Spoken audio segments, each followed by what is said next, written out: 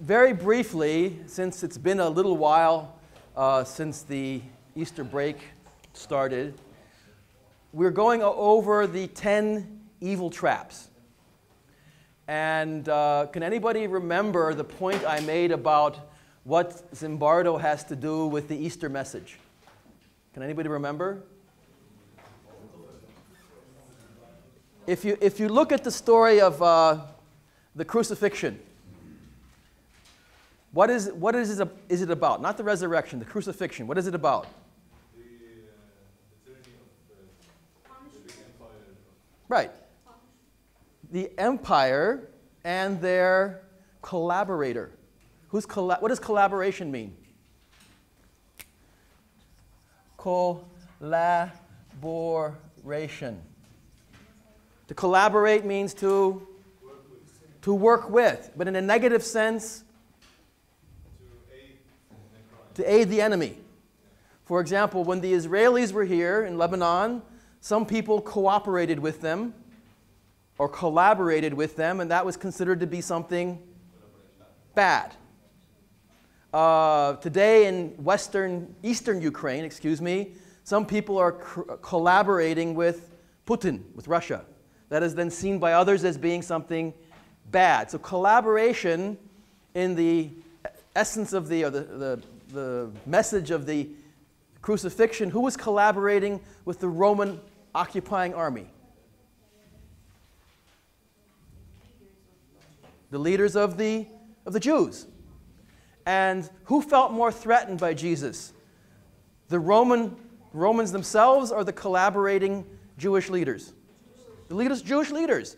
So you have two groups of power elites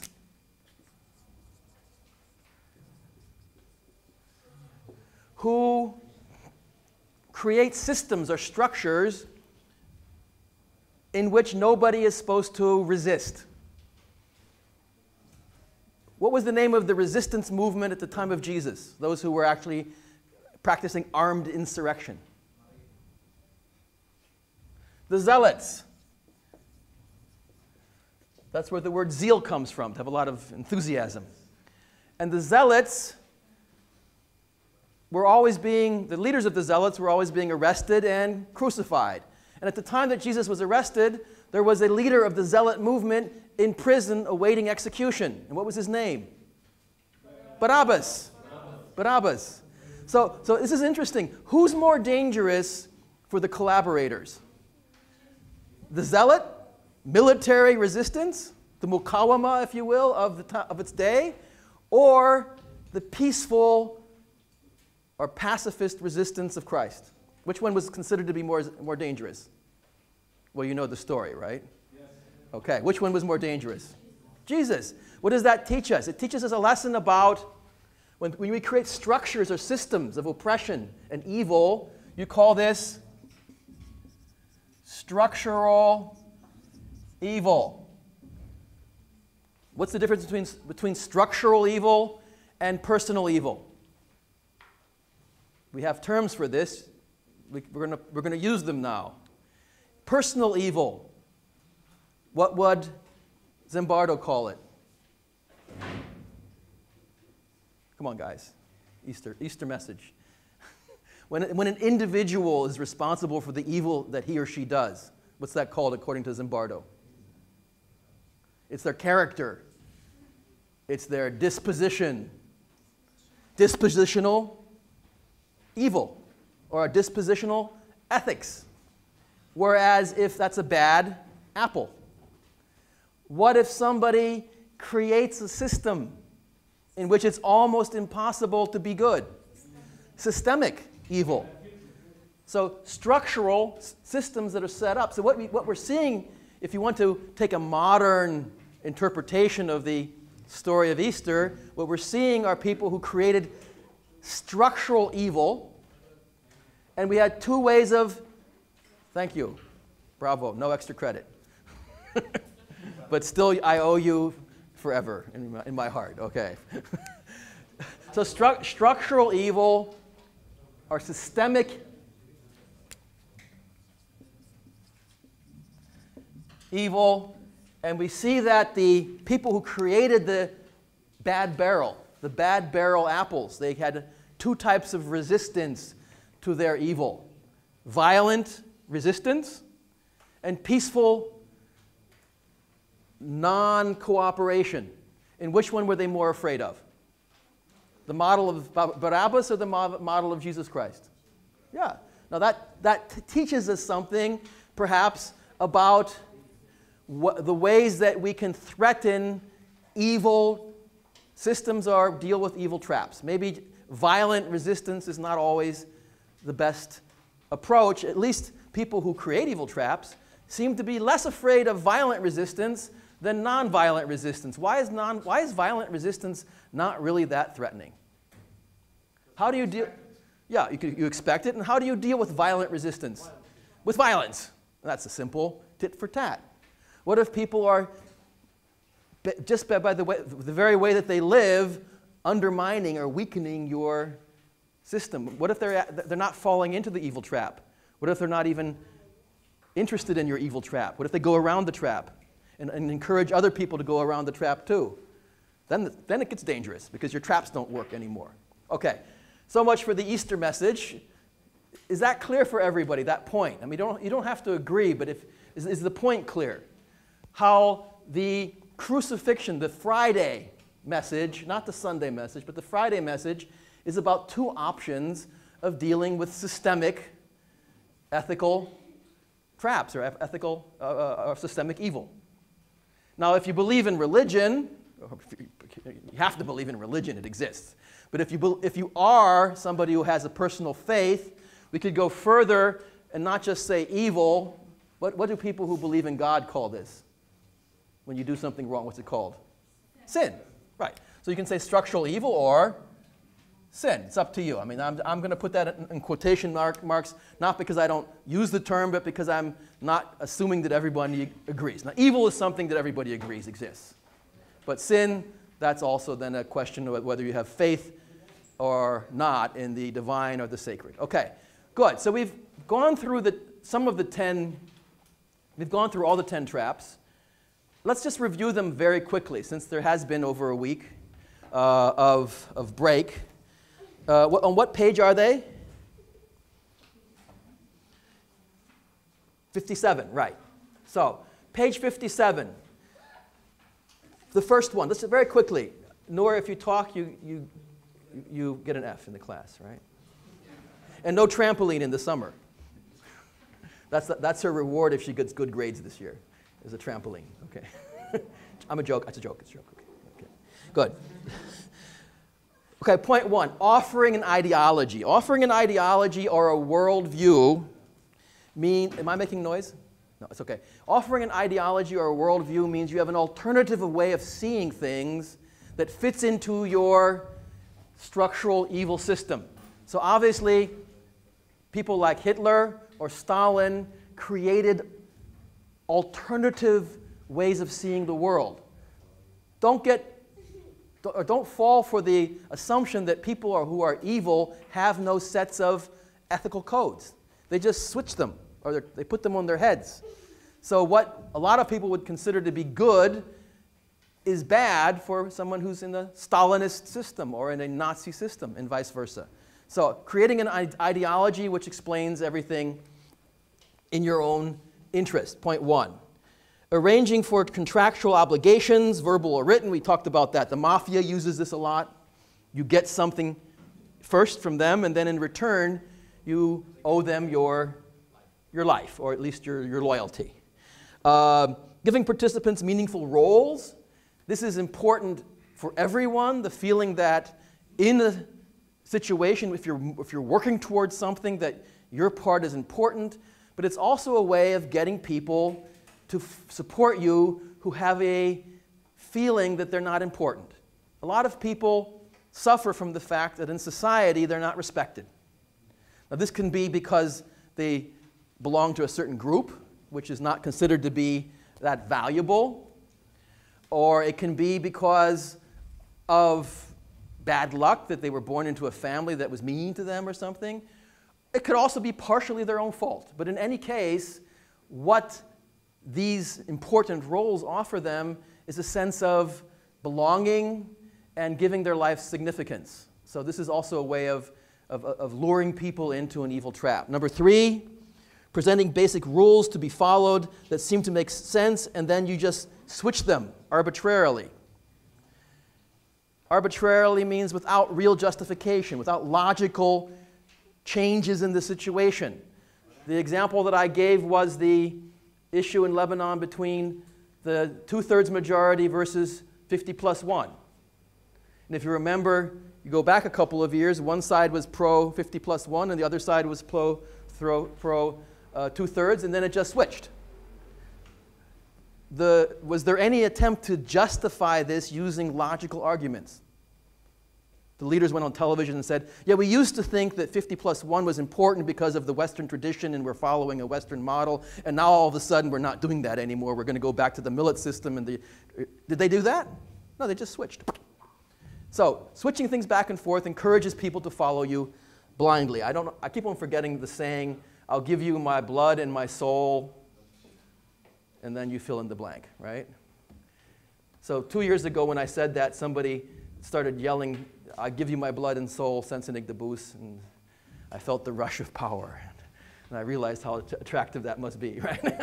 Anyway, that wasn't very funny. Okay, altering the semantics of the act and the actor. These are using terms to make something that's bad look better. Some of you know from 1984, the novel by George Orwell, where war is peace and peace is war. But you know what? Even more commonly, we don't have ministries of war anymore, like they had in World War I. They're now called of defense. Creating opportunities for diffusion of responsibility. This is something that people do all the time. Children do that when you get caught cheating and you say, yeah, but I wasn't the only one, which basically means what? If other people are doing it, then it's not really my fault. This is a very childish argument, but you'll hear this all the time, that if Muslim business people and politicians are crooked, why should Christian ones be honest? Same argument, diffusing, or saying, well, I was working in a concentration camp and I was guilty of war crimes, but I was only following orders.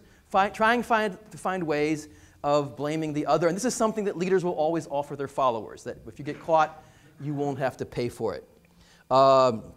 Starting the path toward ultimate evil, starting the path toward the ultimate evil act with a small, insignificant step. We saw that with the Milgram experiment, very slowly increasing the voltage.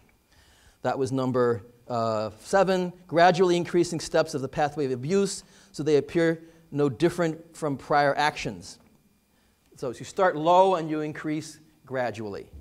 Changing the name of the influence authority from initially just and reasonable to unjust, demanding, which elicits confusion. Okay, this is somewhat similar to the other one about semantics.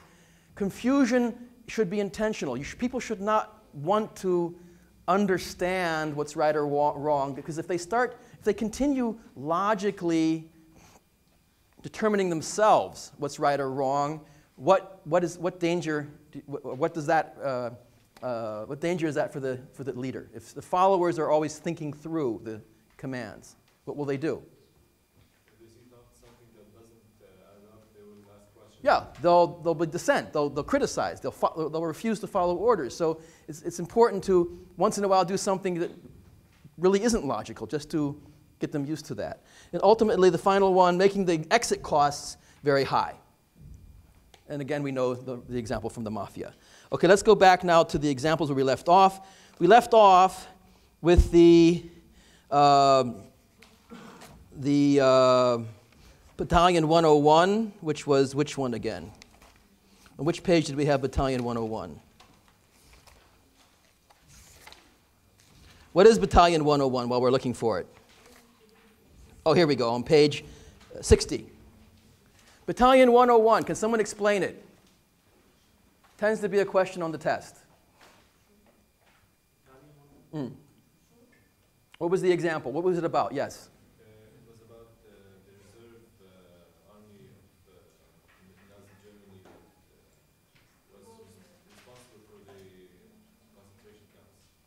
not quite. It was not at the end of the war, but towards the end of the war, where all of the able-bodied, normal young men were fighting largely on the Russian front. It was about, the Nazi Germany was also about to be attacked from the west, but the battle was still against the Soviet Union. And they recruited a lot of men who were not of draftable age. They were too old to actually fight. So they sent them to Eastern Europe to arrest and execute Jewish civilians. And the trick was that they didn't require them to do it. They said, everybody has to arrest them, but you can voluntarily execute them or not. And by peer pressure, they got good people to do bad things. So please go over that in the reading as well. That's where we left off. Okay. We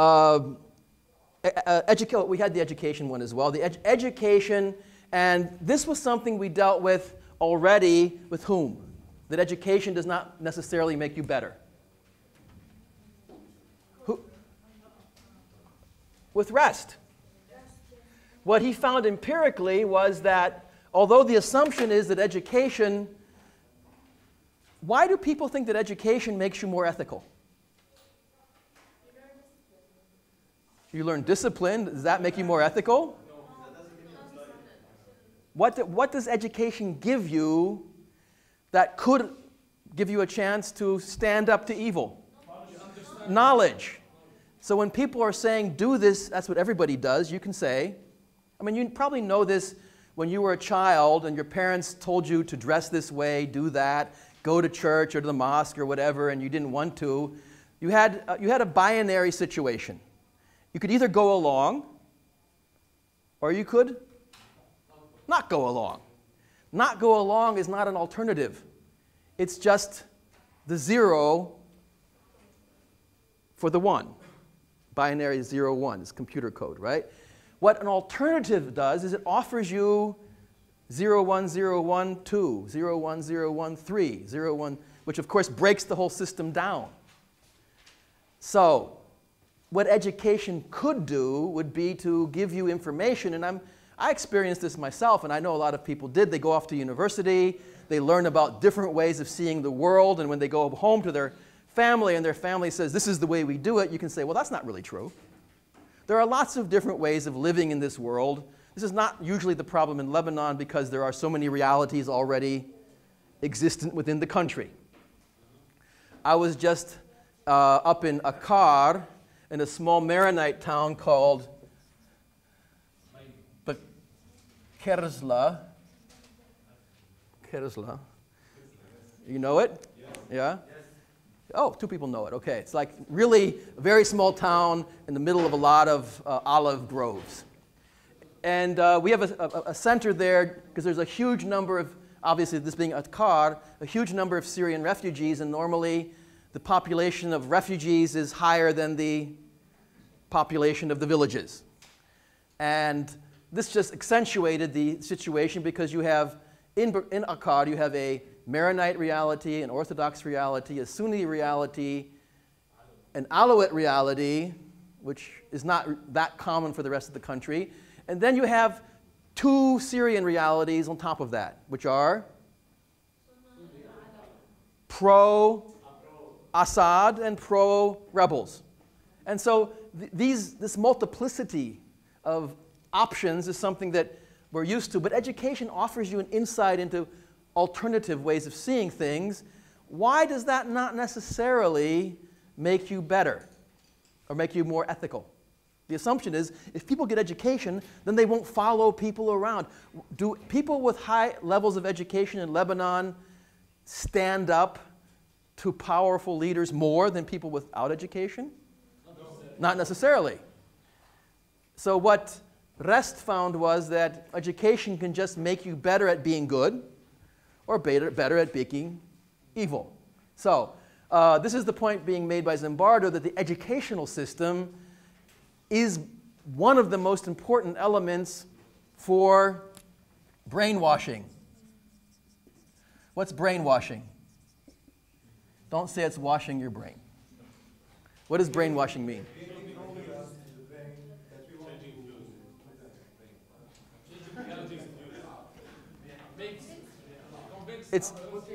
it's using overwhelming methods. When you change somebody's thinking, not through rational argument or discourse, but by overwhelming them with input. For example, if you keep on seeing negative images with respect to a certain group in the country.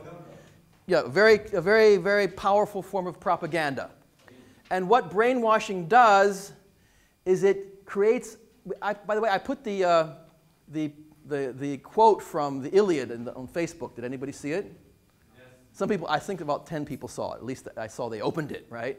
So what is the counter brainwashing, if you will, method that Homer uses? We talked about it on Wednesday. What did Homer do when describing who was talking now in that discourse, in that dialogue? Who was talking? Achilles and Hector's Abu Hector. Priam, right? Priam, Abu Hector, right? Because Abu Hector wants to bring his son's body back to bury it honorably, right? I'm talking about the text that I uploaded on Facebook that we talked about in class on Tuesday. You weren't here? Tuesday? Yeah. Before Easter. Yes. You weren't here, right? Okay. So what method does Homer use to make it difficult for us to hate the Trojans as Trojans? What was the term that I... Look in your notes. No, you don't know. You weren't here. You saw the movie? That doesn't help. It's a theoretical term. What's it? Character development.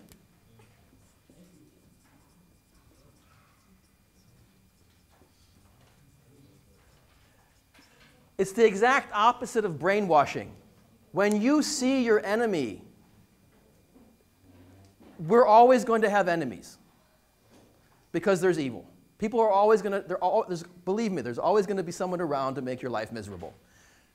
So when you see your enemy as something flat, as a member of a group, oh, these people are just mean because they have a certain skin color, they speak a certain language, they have a certain religion, you flatten them. You use brainwashing. But if you have character development, then each individual, as in the case of Priam and Achilles, speaking about growing up, about the love of father, the love of mother, the love of homeland, you can no longer hate Priam, although he is the enemy, he's a Trojan, because he has such a strong love for his son. He has such a strong love for his city. He's a person whose character is fully fleshed out. You can't hate that person. He can be your enemy, but you can't just say he's a symbol of evil. So brainwashing and what Zimbardo is describing here is something that flattens characters and makes them simply a member of a group. Another type of evil trap. Okay. The Stanford prison experiment, we've talked about that as well. Very, very simply, remember, arbitrarily, half the people who volunteer for the experiment are guards, half are prisoners. And there's two important points here. One is, maybe I'll just point it out, two important things for the test, if you will. One is, what is this distinction between the Stanford prison experiment and the Milgram experiment carried out by Stanley Milgram? What is the major difference? In the Milgram experiment, the subject didn't know that. Right. It's unethical. And everybody today would admit, and it's usually one of the examples. Is the sound still on? Is the sound still on? Can you hear me? Yeah, okay. Everybody today, and it's often used as one example of unethical research, because there was no knowledge on the part of the people who were being experimented on what was actually happening. It was unfair to them to not tell them that they were going to be tested to see whether they could torture people or ultimately kill them. And there was basically no follow-up. Once the people had killed somebody, they were just left to suffer, more or less. Whereas Zimbardo is very clear in pointing out that they knew what they were getting themselves into. Second point, Milgram never lost control of his experiment. Did Zimbardo? Yeah. He was so sucked into the experiment and its success that he became part of the evil trap himself. He was when he reflected on the experiment, and he's a psychologist, so they tend to do that, when he reflected on his own personal response, he realized that he had fallen in his own evil trap. He became part of a system where everybody was just trying to make the system work, and nobody was any more questioning whether what they were doing was right or wrong. Why did it get... Who stopped it? His girlfriend, who walked in off the street after 10 days, who wasn't sucked into the trap and saw everything for what it was. Okay, so much for that. The rest of it you can go over yourself. Okay, the evil of inaction. Edmund Burke. Who knows who Edmund Burke is? No completely educated engineers who know all the... Edmund Burke. It's a challenge for them. I'm throwing it out to the engineers. Who's Edmund Burke? Don't Google it. He's Googling it. Okay. Edmund Burke wrote a book.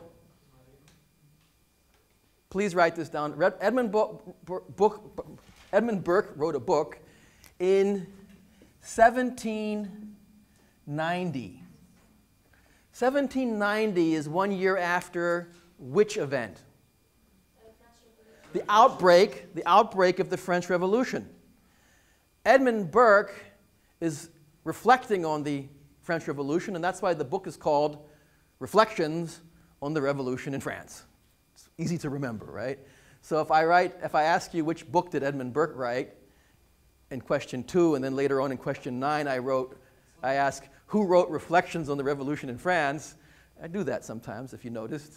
And then the answer to question 2 is question, yeah, okay. Anyway, what Edmund Burke was doing was looking at the French Revolution and at some of the failings of the king and the Catholic Church, and basically blaming them, among other things, blaming them for the revolution. Does anybody know why? What? Why did Edmund Burke blame the French royal family and the Catholic Church for the revolution? Because they made the people suffer from many things. Oh, well, there are plenty of kings making people suffer. That's not the issue. Allow them to eat. Plenty of kings not allowing people to eat. They killed Plenty of kings killing people. Good, okay, there we go. Okay, and what was happening? There was a situation, there was a crisis building up, building up, building up. And what do you do as a smart leader when a lot of resistance is building up? You try to calm it down. And what's the easiest way to deal with dissatisfied people? Satisfy them a little bit. If they ask for 100, give them 10 and say next year you're going to get another 10, and just don't give it to them. What will happen? They won't forget, but they'll be so busy then saying, why aren't we getting the second 10, that they won't really realize that that was a trick. It buys time, right? So this is basically what was happening in England. There were very, very gradual reforms, and there was nothing, then there was pressure, then there was reforms, and there was nothing, back and forth. And slowly the British system was forced to reform. In France, it was a complete block. And this is actually what Burke is criticizing, but he's famous in this quote for something else, which are crimes of omission. What does omission mean? To remove, or omission can also mean not doing something, leaving something undone. So a crime of omission, if you're walking down the street and you see somebody stealing something from somebody else, what is your responsibility as a citizen? Not my problem. Let him save himself. In most countries, that's considered to be at least some form of punishable behavior, if not a crime itself. You can talk about crimes of omission. You can talk about sins of omission. There's a famous story about sins of omission that I like to use in the more modern version, which goes like this. A foreign domestic worker, often known as a maid or a Sri Lanki, comes to Lebanon and works for 8 years and saves up her money. She lives way up in the mountains. After 8 years, she gets paid, and she's on her way to the airport in order to go home. And she sees a man laying by the side of the road, and he looks like he's dying. What is she going to do? Stop, have the taxi stop, or just keep on going to the airport? Question mark. She's from Sri Lanka, so let's say she's Buddhist, right? Backward. A wealthy businessman is driving way up in the mountains. You know, sometimes there are people who stop cars and try to steal them. So they stop him, they pull him out of the car, they beat him up. They take his car, take everything, throw him on the side of the road and drive off. 10 minutes later, a Sunni sheikh comes by, slows down. Oh, that's bad news. 15 minutes later, a Orthodox priest comes by, slows down. 4 minutes later, the Sri Lankan comes by. She stops, puts him in the car, takes him to the hospital. He has nothing because he's stripped naked. She says, here's my money. I earned this in 8 years, but just take it and save his life. Who was the better servant of God? The last one. Do you recognize the story? Yes. The Good Samaritan, right, okay. Now, I have an example here of a portrayal. Who knows who Rembrandt is? Rembrandt. The painter Rembrandt? So, I always like to show this in class because Rembrandt was a Protestant. And what is the problem that Protestants and Muslims have with pictures in Catholic and Orthodox churches? What's the assumption?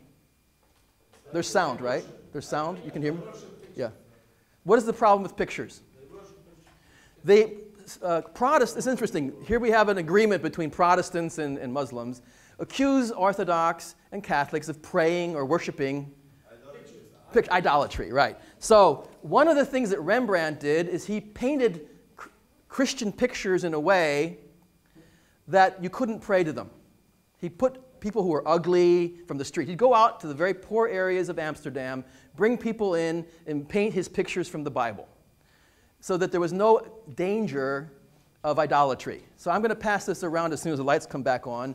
And once it's gone around the whole class, we can discuss what Rembrandt did and take a good look at the front of the picture. Okay, good. So, this is a long time. Okay, so the reading uses an example of a theology student, somebody who's studying to become a priest. He's studying theology to become a priest, and he's on his way to give a lecture about the Good Samaritan. And this is basically the exam as well. If he does a good lecture, a good sermon on the Good Samaritan, he will pass his exams and he will be one step closer to becoming a member of the clergy. And he's in a real hurry because he's late. He passes somebody who says, she lost everything. I have to go to the pharmacy to get money for my dying child. Can you help me? I just don't need money. Someone needs to take me there.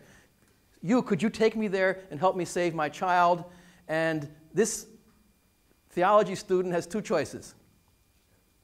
This is in the reading. He can do two things. He can go take her to the pharmacy and get the medication and save her son's life, or he can go pass his exam on the Good Samaritan. So what does he do? He do both. No, he could be the Good Samaritan. He could be the Good Samaritan and actually live out what he's about to say in his sermon, or he could not practice what he preaches. And what do you think he did? He did not practice what he did. The temptation is too great, and so the crimes of omission is another example that Zimbardo gives us. The example about torturing, this is one of the examples that is very, very common. It's taken from Latin America, that the medical profession is often sucked into the evil traps. When in Latin America we had military dictatorships in Chile, in Brazil, in Argentina, in certain countries in Central America. Which fascist or military dictatorships existed 50 years ago in Europe? No, that's more than 50 years. Okay. 50 years, 2014 minus 50 is what? 64. Okay, in the 60s, in the 70s. Which countries in Europe were fascist or had military dictatorships? Spain, Franco, Salazar in Portugal, and the military dictatorship in Greece. And in both in the cases of Greece, Spain, and Portugal, and in Latin America, the health workers or the medical profession became involved in the oppression. So just pass this. Don't talk about this. What makes it hard to pray to that image? Have a look at the front of the picture. The Good Samaritan. Okay. And once you've noticed it, pass it on. You get it? Okay, then pass it on. Okay, good. In summing up, what Zimbardo notices is that the overwhelming majority of people, when really cornered, fall into evil traps. But we talked about this before. What do we also notice? There are some people that stay true to their... Right. There are a significant number of people, more than just a statistical outlier. It's not like 0.5%. It's like 10, 15%, which is statistically significant, who refuse under any circumstances to be pushed into evil traps. So what he's trying to do now is, and this is the whole purpose of his research, by the way, is not to encourage evil, but to encourage us to know how evil works. And then, to do what? To know how to deal with it, and then to find the antidote, the counter poison. When you're bitten by a snake, what do? You take a poison against the poison, the antidote, right? Okay. And we have now the 11 steps that he encourages us to use. And let's briefly go over them, and then we can move on to our next reading, which will be the reading that's due on Tuesday. I'll go over that briefly as well. Did you get it? Did you see anything? Okay, good. So, what are the 11 steps? Let's briefly go over them. We've done this before, but just as a summary. But before we do that, now you see where we get the 3 options. On page 66, he describes dispositional, situational, and systemic. These are 3 models that Zimbardo is famous for developing. Why does he put so much emphasis on the second and third? It's where most people are. Does everybody agree? Because people use them as excuses. They say, oh, it's the situation. Okay. Okay, the perpetrator, the person who has done something wrong, will like to blame it on the situation. But if we look at power systems, if we look at structures, normally when you see an assassination or something horrible happening, what is the tendency of the people in power to do? To blame it on the system or on an individual? Individual. Who said system? Why?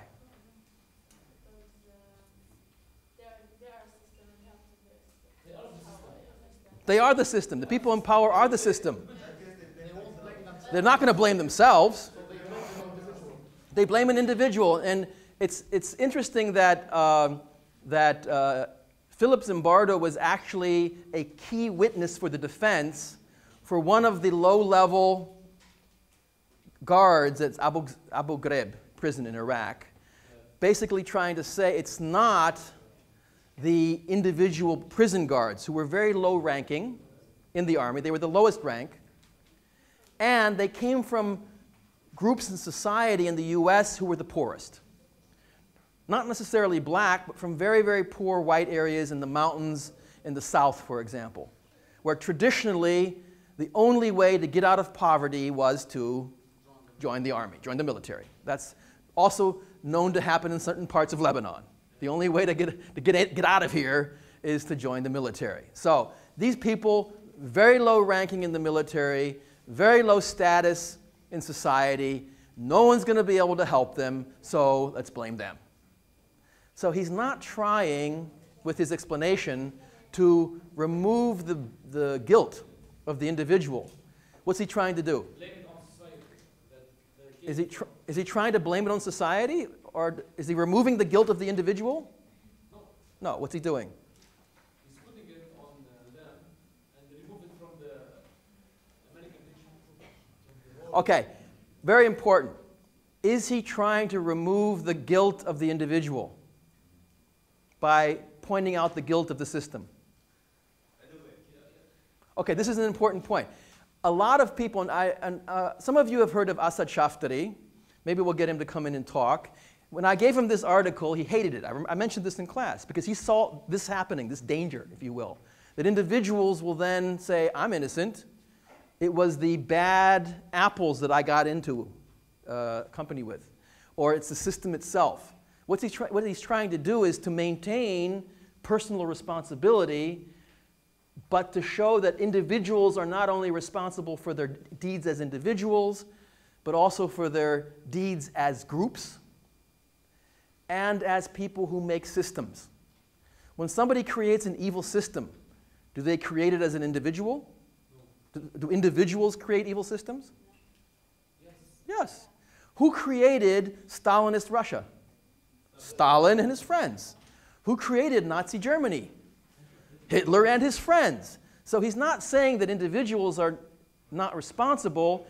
He's trying to make a distinction between personal evil, group evil, and structural evil. But he's never, ever trying to remove the individual's role in this and say there's some sort of wave of pressure that prevents me from resisting. Okay, so this is very important to keep in mind. It's not about removing responsibility or guilt from the individual. It's about pointing out that individuals are responsible for what they do as individuals, as members of groups, and as in many cases where leaders are involved in creating structures. So I can create a system. I could create a system at university where it's impossible to be honest. If I would do that, whose fault would it be? The system or me? It would still be me. But the people who fell into the trap now are still guilty, but it should be seen that I made it very difficult for them to resist. Okay, so we're not going to go over the 11 steps again. Or maybe, no, yeah, I guess we should go over them quickly, and we're going to finish up now. What was the homework for today?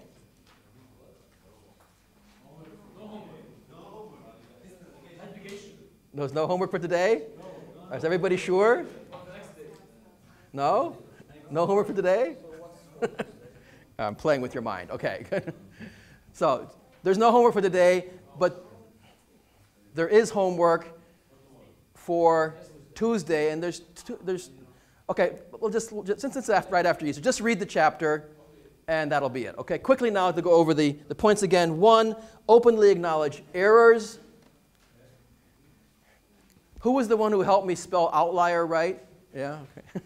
Every time I forget how to spell outlier. So I don't know how to spell very well, so if I try to hide that up, or cover that up, then I will have to lie all my life. Okay, so admit your errors. Encourage mindfulness. What does mindfulness mean? What's another word we had for mindfulness? Intentionality. You want to learn intentionality? Become a vegan for a month. What's a vegan? A person who does not use anything coming from an animal. No leather, for example. If you want to do that, you're going to have to be very, very aware of what you're doing. I mean, there's all forms. I mean, some vegans I know, they draw the line at wool. They say, oh, it's okay to use wool, right? Let's say organic wool, I don't know. But basically, no, you don't eat any animal products. You don't use leather or this kind of thing. And obviously not furs. If you want to be, or just a vegetarian. If you want to be a vegetarian, let's not scare everybody off. If you want to be a vegetarian, what's the problem with vegetarians, health-wise? What's the risk? They don't get balanced. Who knows? There's I think 21 types of protein. Is that correct? Yeah. I was a vegetarian. That was a long time ago. There's 21 types of protein, and I think there's 8 that our body cannot produce itself. Is that correct? 9. Bravo. And all 9 are in the proper balance in meat.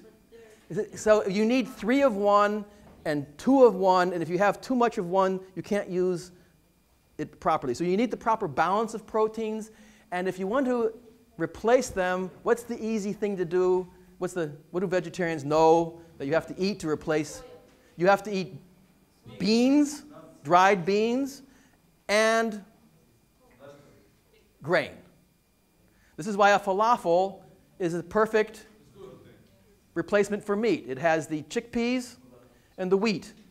Every country in the world, by the way, has the falafel version. It's a taco. It's in the UK, it's beans on toast. Everybody has their beans and grain food for the. It's considered in Italy. It's pasta fagioli. It's pasta with beans, with the dried beans, not the green beans. Okay, so intentionality means that you really have to think about what you're doing. Intentionality or mindfulness. 3, promote a personal sense of responsibility, no diffusion, obviously. Discourage minor transgressions. What's that again? Discouraging minor transgressions. Which theory is that related to? Broken windows theory, guys. A lot of you weren't here on Tuesday before the Easter break, so please remember the broken windows theory. I'm not going to go through that. You can find it in Wikipedia. For your papers, this is a reminder. When can you use Wikipedia for your papers? Always. No. I don't go to the other extreme. Always Wikipedia. When can you use Wikipedia? When it's fully sourced. And Wikipedia will show you. They'll tell you, don't use this. This is not a proper source. It'll tell you at the top. So, and the people who say that Wikipedia is not a proper academic source, when you ask them how they know that, what's their response? Everybody knows that. So do they have a source to prove that Wikipedia does not use sources? No. So they're guilty of this very crime that they're accusing Wikipedia of being guilty of. So basically, they just expose themselves. Okay. Distinguish between just and unjust authority. Oh, we had that one, didn't we? What color is this wall? Blue? Is the wall blue? Yes, of course it's blue. Okay. What color is this wall? Was that wall orange? Yes, it's orange. See, she knows. She's figured it out by now. This is what kind of authority? We made a distinction between 2 types of authority. Authoritarian and authoritative. Again, this is just a review, please. You should have this in your notes. What's the difference between authoritarian and authoritative? One is based on the position, and the other is based on what Authority can be either Arian, authoritarian, or authoritative. Authoritative means it's based on merit. And don't say I'm French educated and I don't know what merit means. I use that joke every semester, sorry. Because someone actually said it, right? They said that I don't know what merit means, I'm French educated. Merit is a combination of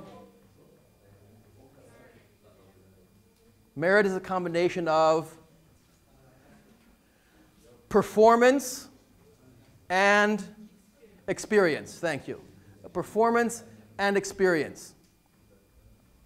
Can we have some silencio, some solitudine back there? Thank you. Okay. Authoritarian is based on position. I read in a blog that a stapler was elected president. Did anybody see that? What? A stapler? Yes. You read it? The stapler was elected president? No. You didn't read that? And they elected a plant instead of a senator. right. Well, it was on a blog yesterday, and then they were saying, well, he can't be president, the stapler. It was on Biri's desk, and they voted for the stapler instead of. And then someone said, well, that's no problem because the color of the stapler is maroon. So, get it? It's maronite, you know. Okay, it's a joke. Okay. It was all over the internet yesterday. It was, anyway, you didn't see it, so it's not funny. Okay, did everybody see the picture? How is the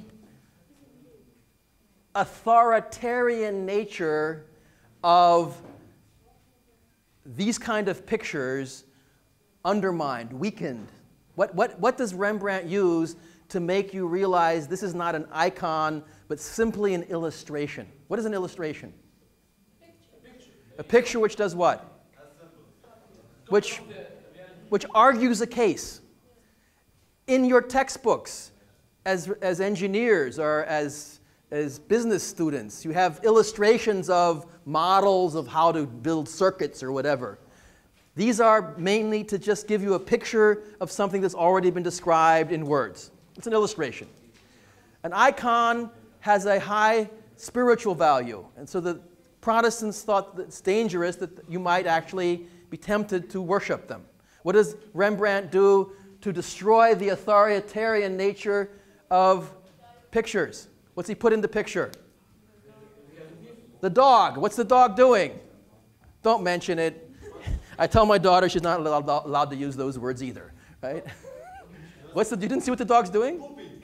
He's pooping, right, okay. So, if you put, now she's laughing, because she's not allowed to say that. So, not one of the students did it. So, this should make a point between authoritarian and authoritative. Okay, guys, please. Authoritative argues a case, either through experience or through performance. Good. Okay. So much for that point. Just and unjust authority support critical thinking. Now, does anybody happen to know who Paulo Freire is? Has anyone heard of him? Freire, F-R-E-I-R-E. No? Okay. Paulo Freire wrote a book about education. It's called The Pedagogy of the Oppressed. Is it oppressed or oppression? Oppression? How do you know? You don't know. It's either the... See, this is how I undermine my own authoritarian position. The Pedagogy of the Oppressed, I think it's called. And what he's trying to prove in the 1960s is that education is there to make you stupid. Education is there basically to stop you from being able to think critically. Children, when they see things, they're naturally critical. They're always testing things, again, as if it's for the first time, because they're figuring things out. They discover rules, consistencies, and they're making sure that this case also fits the rule. And if it doesn't fit the rule, what will the child do to the rule? They'll throw it out. So children are naturally critical. So what's the school system there to do? Drive it out of you. Stop questioning authority. So Paulo Freire, in his book, The Pedagogy of the Oppressed, in the 1960s, develops the concept of the banking system, which is basically that I deposit knowledge in your account, and on test day, what do I want to do? I want to make a withdrawal. And it better be good. It better be what I said. I mean, it's much more complex than that, but it's something that was developed in a similar manner by Michel de Montaigne in the 16th century, a French pedagogue who called it the funnel system. We talked about this before, right?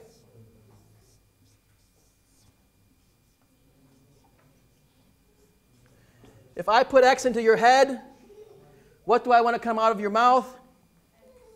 X. What's your brain for? To transport X from here. Don't encourage her.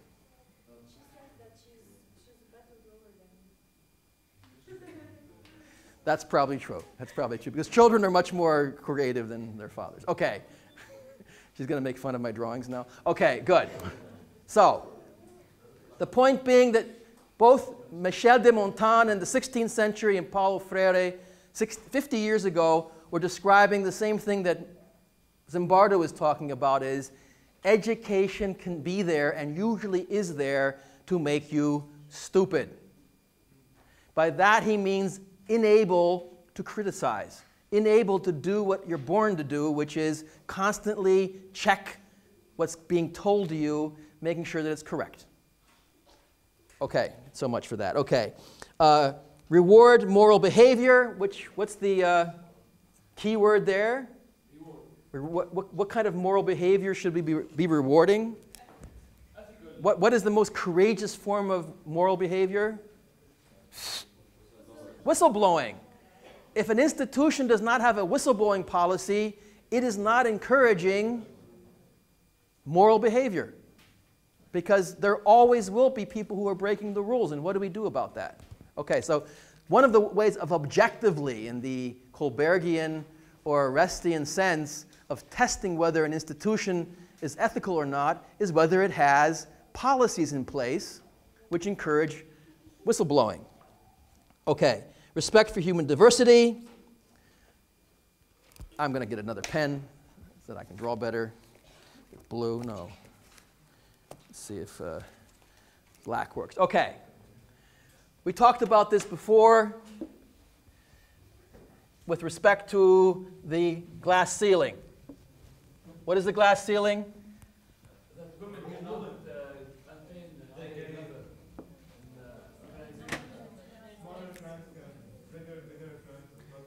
You have women, but in many countries also it's about diversity. The term here is diversity. It's not just about gender. It's also about language, religion, skin color, or disabilities. Or, and I never used to bring this up, but now it's in the NDU anti-discrimination policy, so I guess I'll openly say it, sexual orientation. The new ethics policy at NDU prohibits discrimination based on sexual orientation. I'm surprised it's in there, but now that it's in there, I can say it too. See how chicken I am? So, always hiding behind the laws, right? So, diversity can be many things, but what you notice is that whether it's gender, skin color, religion, language, or whatever, normally the people who do not belong to the normal crowd, who do not have the religion or skin color or gender of the people who are in power, they usually get stuck about halfway up the ladder. So, what does a real diversity policy require? Banning discrimination or affirmative action? Okay, since you answered that question, what does affirmative action mean? Try to allow those people who have all the requirements required for the job to take. Good, okay. Details? I'm impressed again. Regardless of their gender. Regardless of anything that first choose the correct person for the correct position. Knowledge and experience. Okay, that's not going far enough.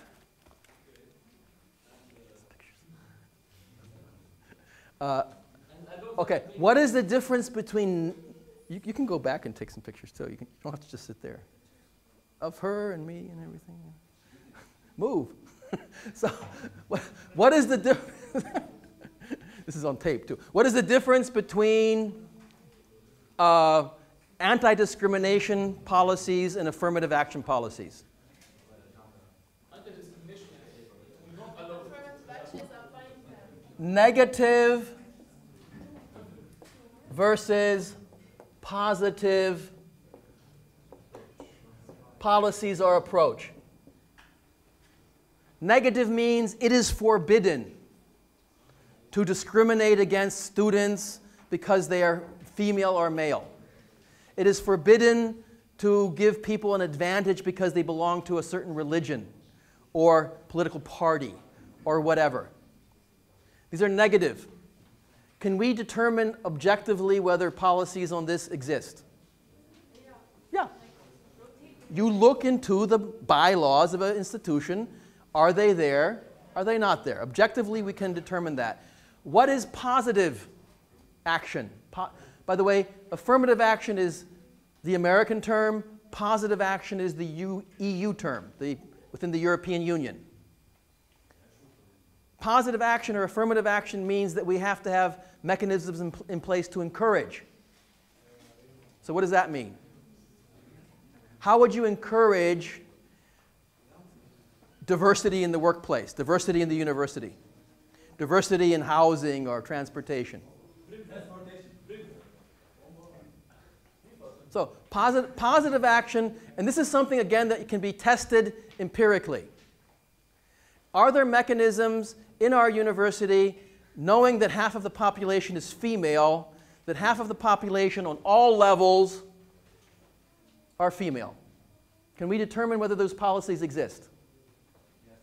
We can. Either they're there or they're not there.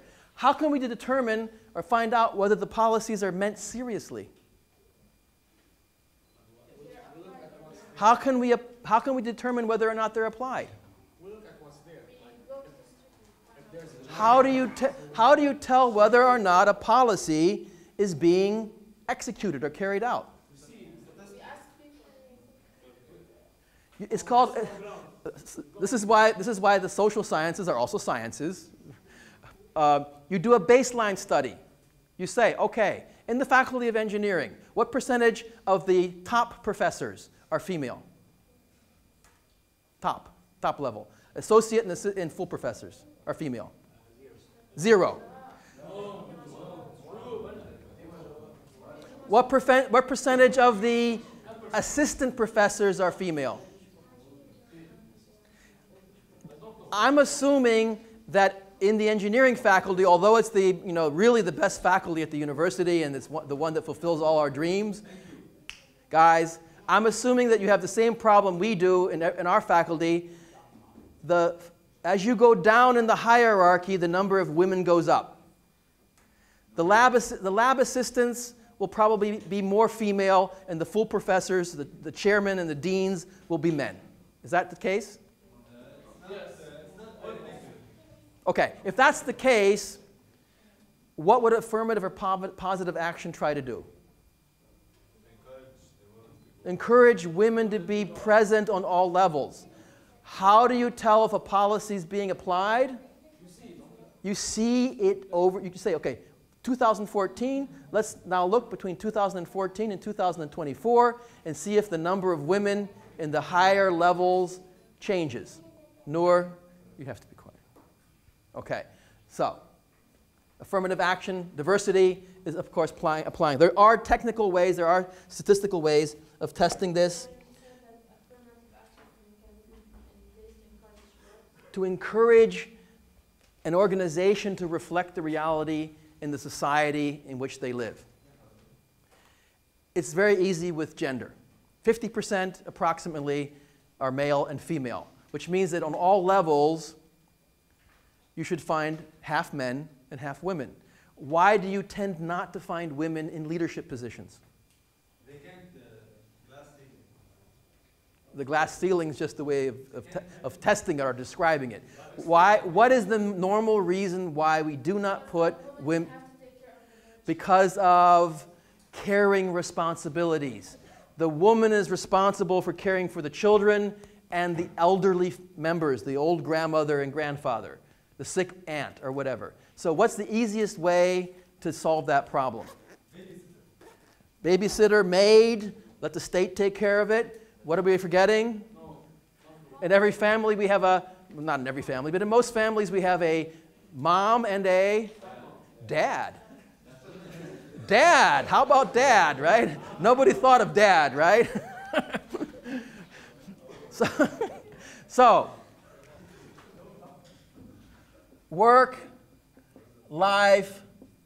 balance means that an institution has mechanisms to encourage women to have flexibility to take care of children and the elderly or people who are sick. But it also has the exact same policies in place for men. Now, whether those policies are being implemented or not is easy to test. How many men are taking off to fulfill their responsibilities as working fathers? Now, why does that term sound silly? Working father. What? Why? What's the silly part?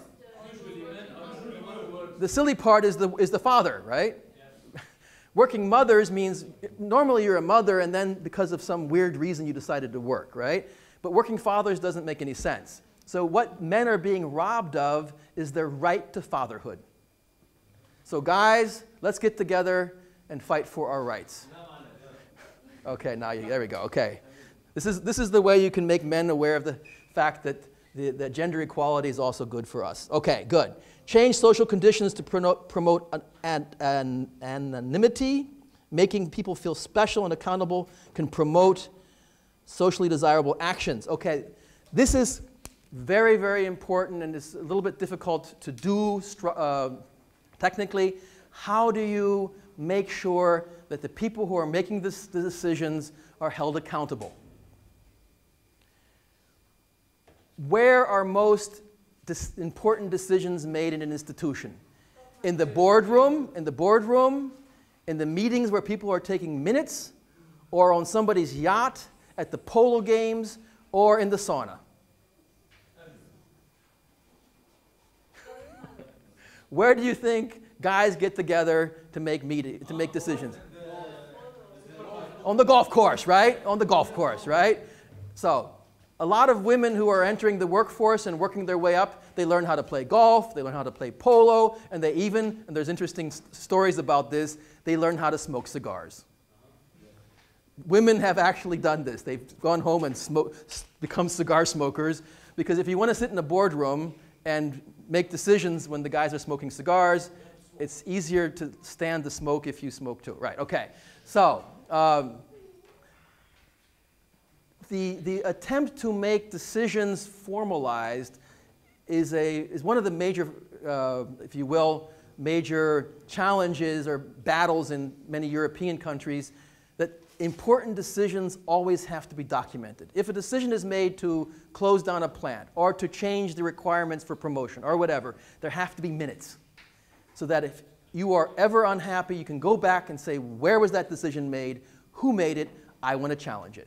Now, that's very, very difficult to do, and most European countries are failing.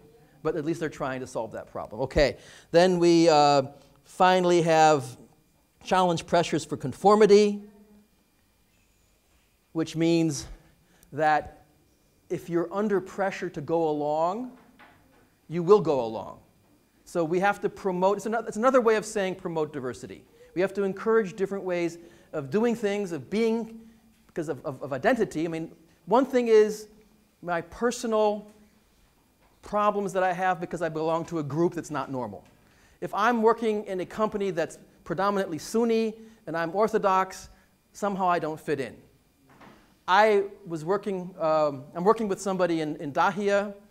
He's running a documentation center for the Civil War, and it's the only farm left in Dahia. I told you about Umam.